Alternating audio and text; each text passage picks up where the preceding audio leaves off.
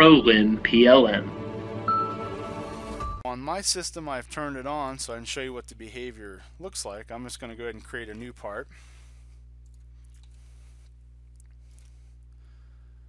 Okay, so I do have the option on. If I come up here and draw one circle, come off here, I get the alignment indicator, and with that new alignment type, the horizontal alignment in NX11, it creates that alignment.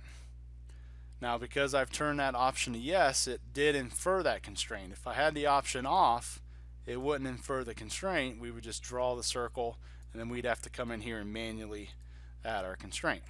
No big deal. It just depends on what your preference is. Okay? Now, also, you may be asking, well, what about the inferred constraints and dimensions? So here's horizontal alignment, here's vertical alignment.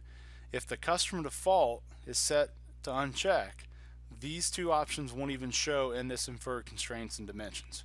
When I set it to yes, I have the option to say, well, I don't want to infer that horizontal alignment.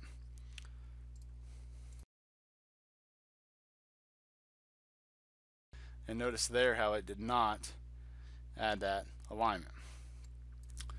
So to get the horizontal or vertical constraint to show up in the inferred constraints dialog, you have to set the customer default to yes. Now sometimes I get the question, well, why would you not want that on? If I'm just sketching a profile, every time I get an alignment indicator like this, it would go ahead and apply that constraint. So every time I click, whether I intend to or not, it's placing those alignment constraints. Now what I like to do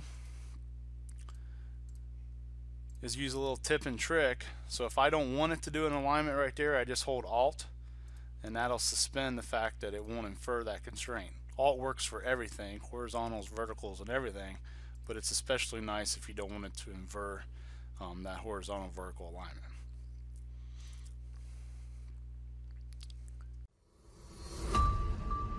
PROLIM PLM.